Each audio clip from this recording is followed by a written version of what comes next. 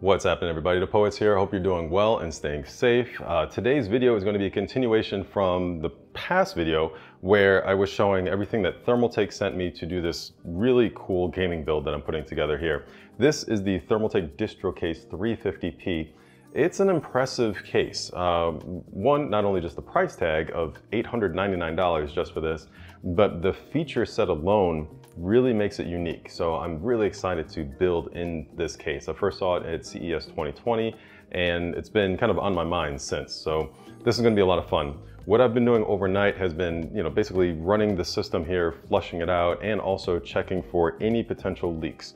It's past all of that, so I'm gonna do my last flush, fill again, and then flush it out. So that's what you're going to see in this video, as well as adding a little bit more hardware. So since I know that this distribution block is not leaking at all, it's been perfect, I'm ready to start the build out process. So this is going to be a bit of a journey, so stick with me in terms of this video and future videos, as well as stay up to date on TikTok, Twitter, Instagram, and all that stuff. Every single person on YouTube that builds a water cooling build, and there's vast amounts of that information out there on YouTube, everybody's gonna have their own unique way of doing things because it's custom. That's the whole point of water cooling, in my opinion, is that journey of building your build in a way that is almost like an art, So as somebody's making a painting or a pencil drawing, water cooling is kind of the same way, because if you put two people in a room, or separate rooms, put it that way, with the exact same water cooling hardware, their builds are gonna be different. Because they're putting their own creativity into that. So you can take things from the way I do it, the way like Jay's 2 Cents or Bitwit or Pulse Hardware. So I strongly suggest you look at all three of their styles, check mine out, and then find your own way of doing it. There's just going to be the basics. You need some type of like distribution block or reservoir. You need a pump. There's different types of pumps. There's different types of tubing. This is soft tubing. You have hardline tubing, different types of hardline tubing as well. So there's a lot of different creativity options you have out there. So let's get into it. First off, I do have a bucket right here. So that's what this is going to just drain right into. So hopefully it's not going to spill over on me. There we go. Just going to open this up here, and then because there's physics and pressure and all that stuff, you have to open up the top right here. There we go. And you'll see all this water start to come on out. And this is just distilled water. And I love this. This drain is at the bottom of the loop, or the distribution plate in this particular case. So it all drains out very, very quickly. Once I'm satisfied that it's all out, which it is, close it back up again, because the last thing you want is any type of mess. And then simply, I'm gonna fill it up one last time. This is just more distilled water, and just start squeezing. This is a 1,000 milliliter bottle. I highly suggest you getting the biggest bottle you can, because I have smaller ones like 250 milliliters, 500 milliliters, and you always have to kind of go back and refill, go back and refill. Having 1,000 is key, because I actually have, let me show you here. And this is the fluid I will be using. So this is an unreleased fluid by Thermaltake. I saw this at CES 2020. Thought it was really cool. They're still working on it. So maybe it'll be on store shelves soon, maybe it won't, I don't know. But this is really nice fluid. It's slightly textured, but the point of that is this is 1,000 milliliters as well. So I can just dump the whole thing into this and start squirting away. So that's a nice little, time saver as well. Additionally, when you get these things, they tend to be very, very small at the tip. So it takes a long time to squeeze all of this water out. Cut the tip so that it's a much larger opening. So when you start squeezing, then you have a nice, good flow rate. So nice little pro tip there. So now as I get toward the top, I pay a bit more attention because I don't want to overfill it. And that's about enough right there. Then what I tend to do is I want to run this for a little bit. So I'll close this up when I first start the pump, because I don't want anything to potentially splash out or anything. So I have an external power supply attached to it. You'll see the water comes out here and it's actually flowing into a soft tubing pump that I have connected right here just to kind of complete the loop. And now that it's running, I'll open this up and pour a little bit more water in here. And you'll see all the air start to kind of like flow through the system. There we go. Close it up again. So there's air in the pump because it's all kind of going through the system. Turn it off. The air comes out of the pump. Turn it back on. Less air in the pump. Turn it off. And you can kind of see the air kind of like chilling in different areas. So I'll turn it back on. And that kind of helps to jar a lot of the air out because eventually I want all the air to go over here. So I'm just going to fill it up.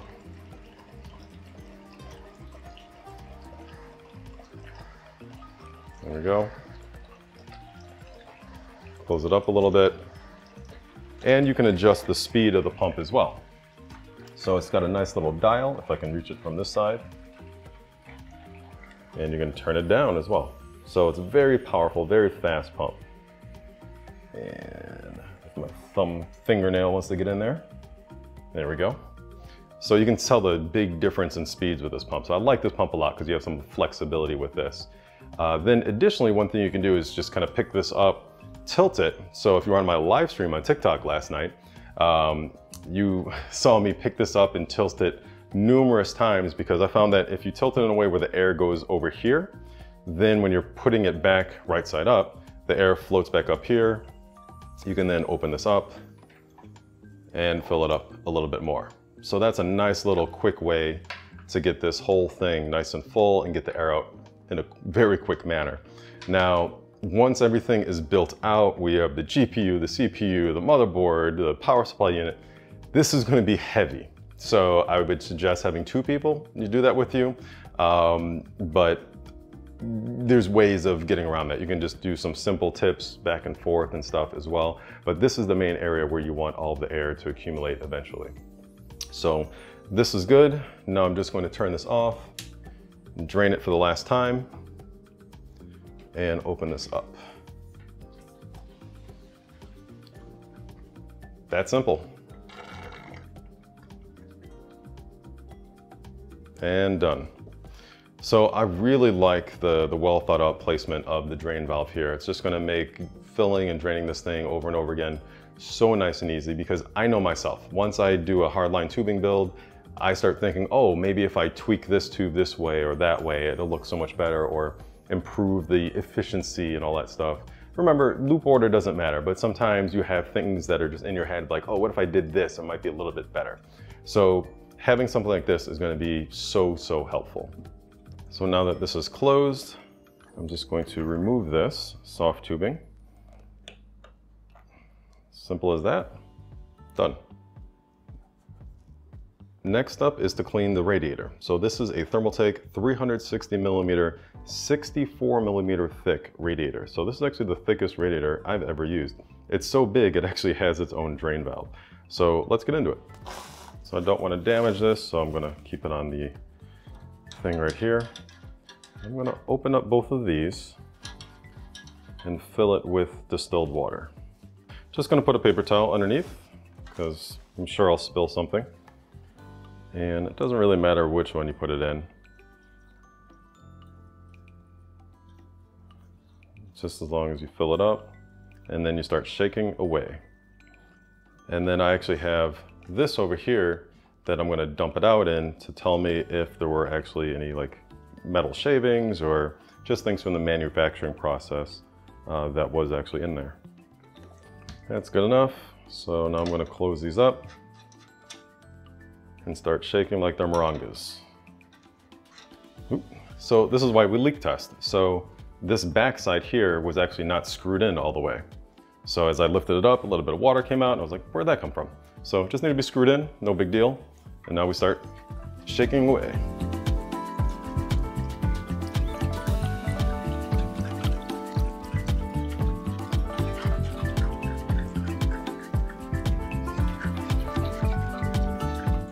Okay, so now that that's all shaken up, what I'm going to do is open up both of these and then bring this over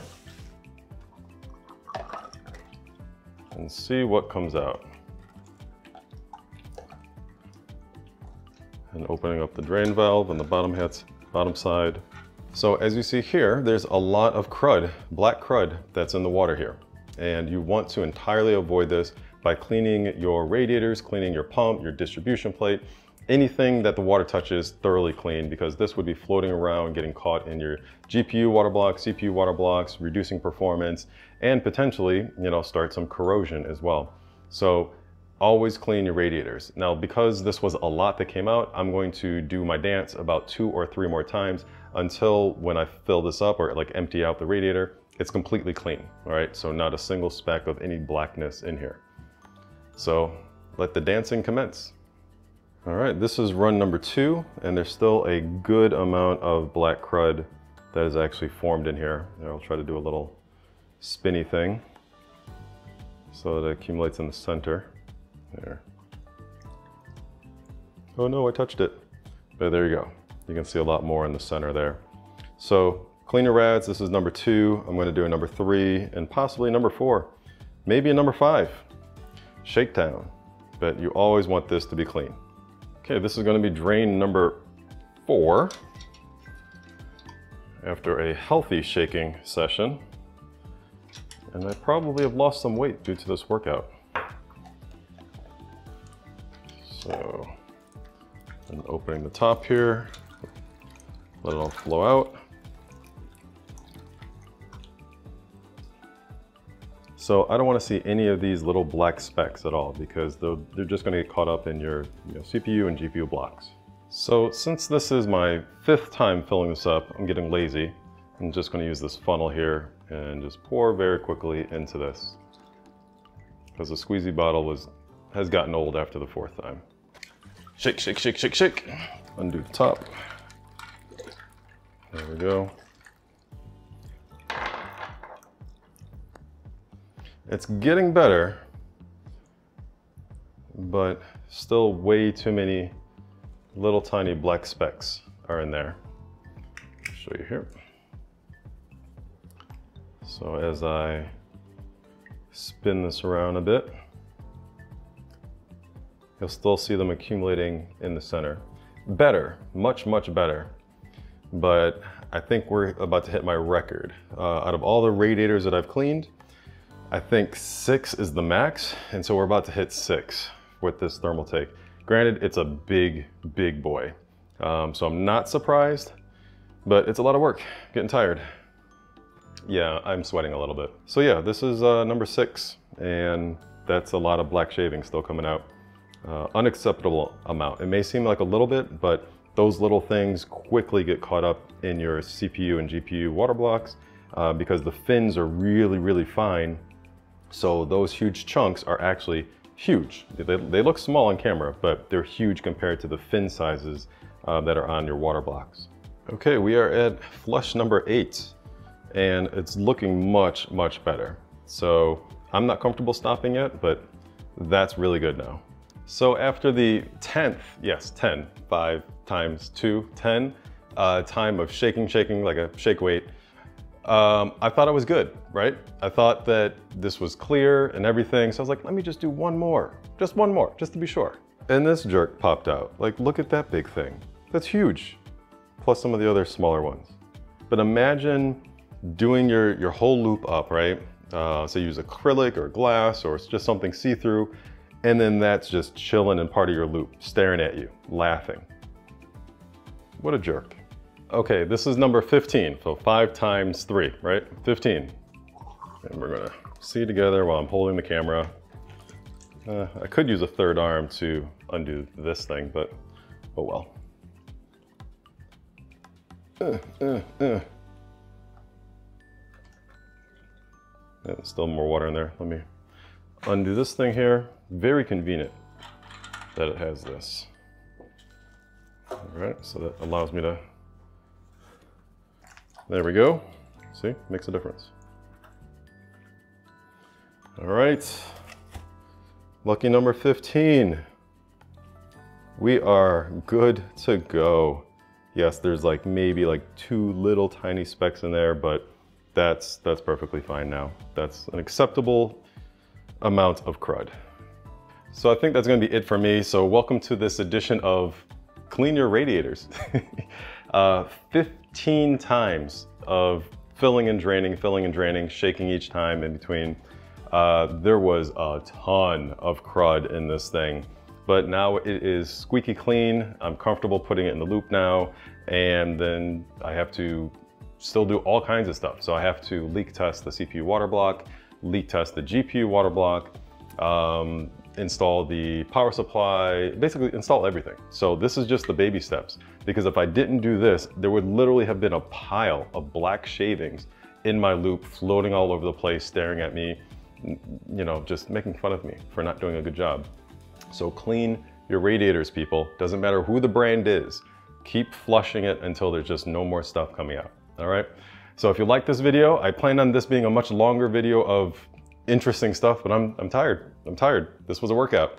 So again, if you like this video, hit the thumbs up, hit the like button, hit the subscribe, and tell your friends that DePoet's made another video. And I will see you guys in the next one. Peace.